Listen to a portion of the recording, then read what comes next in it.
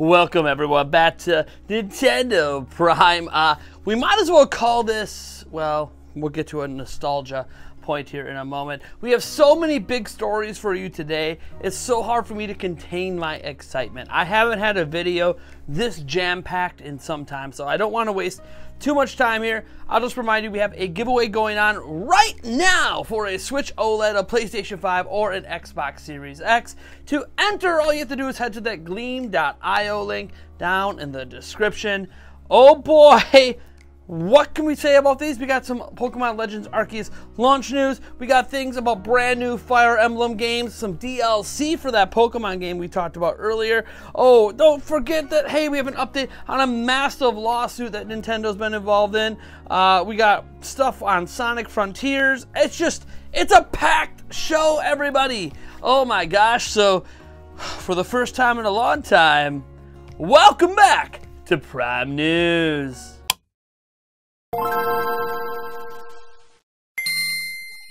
Alright, let's get into this very first story that I'm really excited about, and that is that we have some Pokemon Legends Arceus launch sales according to Nintendo themselves. They put this out on Twitter. What a very interesting way to announce launch sales, and it has surpassed 6.5 million. They actually put a little plus sign with it, so it's above 6.5 million sales worldwide. Now, to put this in perspective, it is the second biggest launch in Nintendo Switch history. The biggest still belongs to Animal Crossing New Horizons, which sold north of 7 million during its launch, but holy crap, Zola, is this a big figure. And when you consider the massive launch numbers, which we've been kind of teasing for a while, right? Top of the Amazon charts, record-breaking pre-orders. We've been talking about this for a couple of weeks. Now we have the direct data. Oh my gosh, second best-selling Switch game of all time at launch. Probably easily gonna cross 15 million in sales, no problem. I mean, consider this. Pokemon Brilliant Diamond and Shiny Pearl released 2 months ago, and that sold almost 14 million in 2 months. This almost did half of that in less than a week. That is insane and does show the massive hype surrounding a single release Pokemon game. So yeah, we're going to get more Pokemon Legends Arceus style games in the future at some point because it's way too successful for the Pokemon company to just ignore. That being said, what's really interesting here, of course, is what's going to happen in the future. Is this game going to be able to become one of the best-selling Pokemon game ever made? We all know that Pokemon Sword and Shield, after we just got updated sales numbers, has officially become the #2 best-selling Pokemon game ever. Can it get to that? I guess we'll have to wait and see. How evergreen this title is will be interesting, but what is notable is not only the insane launch numbers, it also has insane positive reception. Not just from fans, by the way. Fans have been obviously hyping this game up quite a bit, and many, many millions are satisfied with it, but also, did you know that it does really well on Metacritic? That 85 rating it had at launch is holding steady, which does make it one of the highest rated Pokemon games ever released. So this is obviously really great news for the Pokemon Company and Game Freak, really great news for people like me that love Legends Arceus as it is today. So, woo! I'm just super excited that one of the only Pokemon games I've really enjoyed in the last 20 years, besides spin-offs like New Pokemon Snap, is doing this well because I want more. Next up, we have a bit of a small update on stories from yesterday. So Nintendo dropped all their financials, and we had a couple of videos covering pretty much everything yesterday. But one point I wanted to reiterate, because we now have further clarification on it from Shintaro Furukawa himself, the CEO of Nintendo of Japan, which means you're the CEO of Nintendo.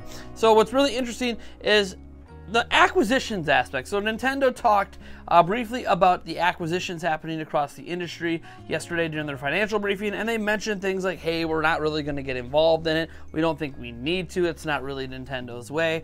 But he did reiterate a couple things. One, Nintendo is investing $1 billion US back into their internal team. So they are trying to obviously invest in new IPs and internal, just making of games. So like, it might not be this big, oh, they spent $1 billion to buy X company. They're spending $1 billion on themselves, which is obviously the smart play for Nintendo considering the bevy of IP they have and the massive sales they keep getting, especially during the Switch era. They are just reinvesting in themselves, which we've talked about before. Nintendo's been betting on themselves, and this is just another further fact to throw onto that betting on themselves pile. They're putting $1 billion back into their game development because they believe in what they're doing. Now, the point we want to clarify, though, isn't so much how much money they're reinvesting in themselves. It's that they did say they won't get into acquisitions unless it's necessary. And he seemed to be really inferring that if their major partners were about to be bought, Nintendo would need to get involved. Now, when you think about Nintendo's major partners, most of them reside in Japan, whether it's the team at Grezzo that's been helping out a lot, like if someone tries to go buy them, Nintendo is going to get involved. Platinum Games, obviously making a lot of nice games for Nintendo. If somebody tries to buy them out, Nintendo's going to go probably get involved. And I would say even Capcom, when you consider the massive success of over 8 million sales of Monster Hunter Rise on Switch, you could argue that Nintendo would try to get involved to prevent a Western studio from buying out Capcom, or maybe even Square Enix. What you have to remember is that most of the partners that sell extremely well on Switch that Nintendo directly works with, Koei Tecmo as an example for things like Hyrule Warriors Age of Calamity, like these studios haven't been bought out and aren't really involved in a lot of buyout rumors. So essentially what Nintendo is saying is, we're not really interested in getting involved in all these buyouts. Not that they obviously won't buy some smaller studios along the way, like they did with Next Level Games, but it's that Nintendo's only going to get involved if it feels like something that's going to threaten them, threaten their company and their viability. And obviously these major studios I mentioned would be the ones to pay attention to. If we find out that Microsoft's in talks with Capcom or Sony's in talks with Koei Tecmo, that is where you might see Nintendo go, hold up. You're not about to yank one of our major partners from us. Oh, you want to go after Sega and make Sonic exclusive to Sony? Yeah, we aren't really cool with that. We're going to get involved and we might buy Sega from underneath you. So it's one of those, Nintendo's only going to do it if they feel like they're forced to do it. Right now they don't feel threatened because most of their major partners reside in Japan, and so far none of those companies have been touched. So yep, Nintendo's sort of insulated at the moment, but we'll see how long they remain insulated.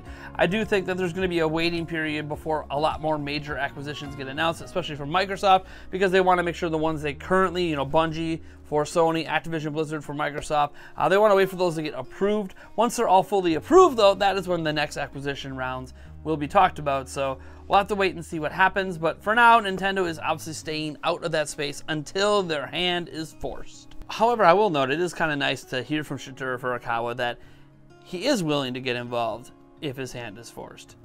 The last thing you want to really hear from Nintendo is that they're just going to let all these companies get bought and they're not going to care. The moment it is something that massively impacts them, they ain't going to be cool with it. So we'll see what happens, but this is a very confident Nintendo, and I like it. Now, this next story is a batch of rumors surrounding the Fire Emblem series, so obviously grab those tinfoil hats, throw them on, back the truck up with salt, and get ready to be skeptical and hype responsibly. The sources on these rumors are Marco Maro over on Twitter, but also Player Essence as well, who has used some of his own independent sources on this. In fact, I will link to both Marco Maro's tweets on this and Player Essence's video. What I will say here is that while what I'm about to say might sound skeptical, they did actually announce 5 Fire Emblem games on the exact same day not too long ago, like, I don't know, 4 or 5 years ago. So we can't just say the number of games here is a reason to not believe this.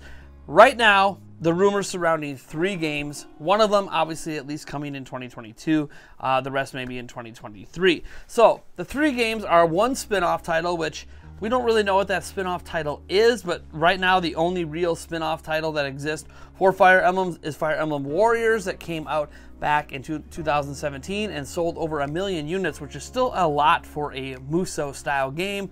Not quite Zelda numbers, but still, it's pretty far up there on the Musou list.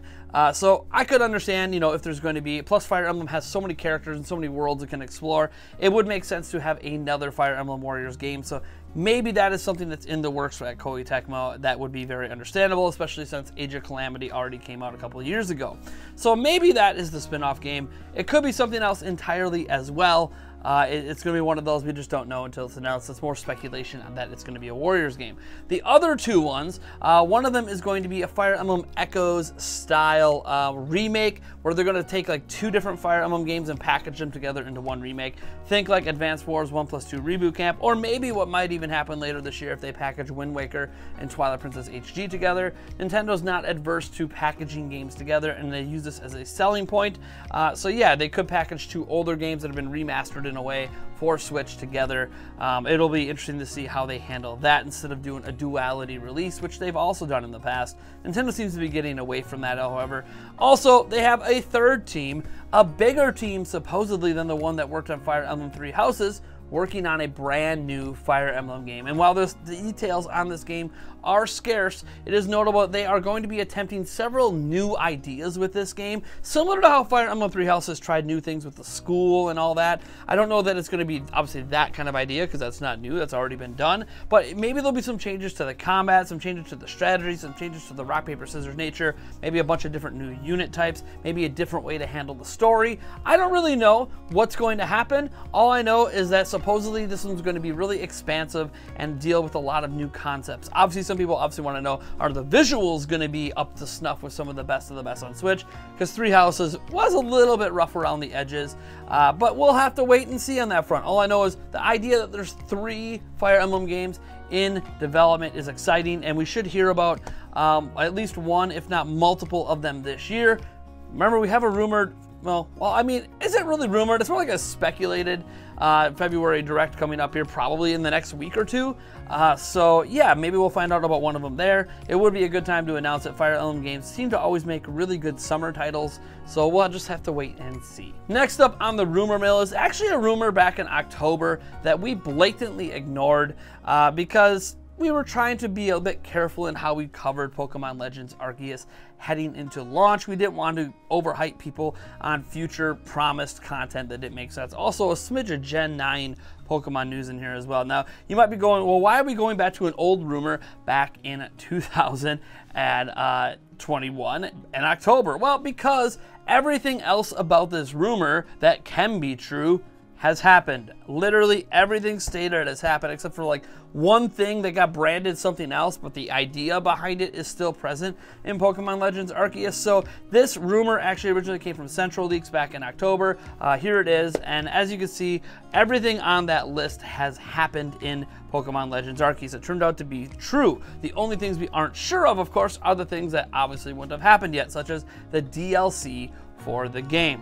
Now, the DLC should include 158 new Pokemon, according to this. And yeah, there's also other leaks out there suggesting that Mega Evolutions are going to be involved as well, although Central Leaks isn't the exact place where that came from. Beyond that, however, it's also notable that it does mention Gen 9 is well in development in this rumor batch and should be releasing in 2022. Now, it is a bit skeptical on the date, or maybe this could just be Central Leaks trying to not count their eggs before they hatch kind of thing, saying, hey, the info on this is a couple months old, and that was a couple months old back in October. There's no official Gen 9 announced yet, no official Gen 9 release date. Possibly coming out in early 2023 could be a move as well. But yeah, Gen 9 is supposedly well in development as of last year before, Pokemon Legends Arceus even came out, which isn't a shocker. Game Freak does have multiple development teams. Believe it or not, they just don't have everyone work on one game at once. So, yeah, that's at least what the rumors out there are saying. We're just bringing it up because now that Legends Arceus is out, it's worth paying attention to an old rumor when everything else about that rumor was true. Next up, this is an interesting one. Do you guys remember Team Executor? They were the team releasing software and hardware that can circumvent the Nintendo Switch protections and allow people to hack their Switches. Obviously run pirated games as part of that, but they could do other things as well.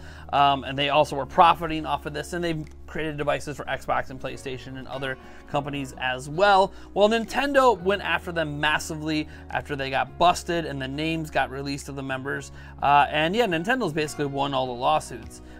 What's interesting is now Gary Bowser, who's been at the center of a lot of this, already agreed to pay the U.S. government $4.5 million in fines and did agree in a separate civil lawsuit to pay Nintendo $10 million in damages. Now, What's interesting here is not so much how much money he's paying, that's already old news, but however what the US government is attempting to do right now. Nintendo's not, by the way, not asking the US government to do this, so this is not on Nintendo. So if you think this is a little harsh, Nintendo has nothing to do with this. The US government right now is seeking 5 years imprisonment for Gary Bowser with 3 years of supervised probation after he is released. Now, Gary Bowser's lawyers are arguing, of course, that this is way too harsh and that he only made $320,000 over the course of 7 years at Team Executor, and that other members of Team Executor made more money than he did and were more integral, aka Gary Bowser was not the brainchild and the person running Team Executor. At least that's what the lawyers are arguing, and obviously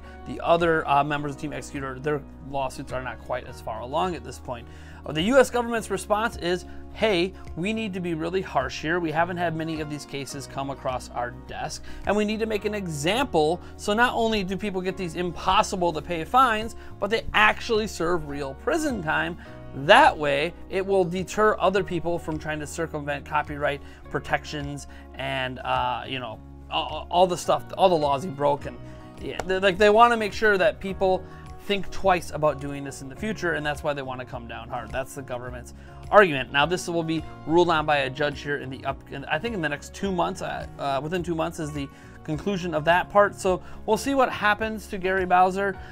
Personally, on a personal note, I'm not sure what to think here. He clearly knew what he was doing. He clearly knew he shouldn't have been doing it. He clearly knew it was illegal. He hasn't argued at any point throughout all this process against any of the charges brought against him. He's just been completely compliant, completely admitting to everything, except now, when the US government wants him to serve 5 years in prison. His lawyers are saying that's way too long. At most, it should be 2, maybe 3. The probation should be shortened to, as the lawyers are claiming. So he hasn't fought back on anything until now. But of course, the chances of him ever paying back $4.5 or $10 or $15 million in his lifetime was probably slim to none. A lot of those massive fines, and the government knows this, are scary, but keep getting deferred because of a lack of funds and ends up, never actually getting paid off. Hence why they want the prison time. So we'll see how that plays out. I don't know. I'm kind of indifferent on this. I mean, the guy broke the law for 7 years. One could argue you broke the law for 7 years, you should be in jail for 7 years. So is it too strict? Is it not strict enough? I'll leave that to you guys to decide down in the comments. This next story is a fun note. We have a new best-selling game of all time in a major country. So as of last week, Animal Crossing New Horizons has now sold over 10 million physical copies in Japan. That now makes it the #1 best-selling game in Japanese history. We now know for sure, no matter what, that it is the best-selling software ever. The previous best-selling software in Japanese history was actually the Super Mario Brothers from the Nintendo Entertainment System, or in their case, the Famicom. So I found that quite interesting, obviously, how long that record stood. And yeah, now it's owned by Animal Crossing New Horizons. So I think that's just a really, really neat thing to note. Our last story deals with Sonic Frontiers. Yes, folks, the big Sonic game is supposed to come this holiday, celebrating that Sonic anniversary. It's supposed to be the next generation leap, the next leap forward for Sonic, coming to all platforms. And the Sonic team creative officer Takahashi Iizuka was talking to a media outlet in an interview and had this to say about some gameplay details. He said, "We pay extremely close attention to getting all the little Sonic details right to make sure that Sonic's signature speed and characteristics remain consistent across every gaming iteration. With Sonic Frontiers, we'll introduce new combat styles to bring Sonic's signature dexterity onto the battlefield. And the new exploration options obviously play into his iconic speedy nature." So I have no idea what these new gameplay styles are going to be. They have experimented with various things over the years. So a lot of the stuff that we know from Sonic today has been around for a while. However, they haven't done a lot of fresh new ideas. So let's just wait and see. Sonic Frontiers obviously has this sort of rumbling of hype underneath it because it looks extremely promising. Everything we hear about it's extremely promising, but we've been down this road before. Gotta be careful when it comes to Sonic. There's a lot of pre-hype release and then failure to deliver. So, for now, So just more positive news for one of gaming's most iconic franchises. Anyways, folks, I am Nathaniel Rufflejans from Nintendo Prime. I want to thank you for joining me on this journey through a classic Prime News episode, baby! Woo! What a great way to end our week. And I'll catch you in the next video, stream, whatever the hell I got going on.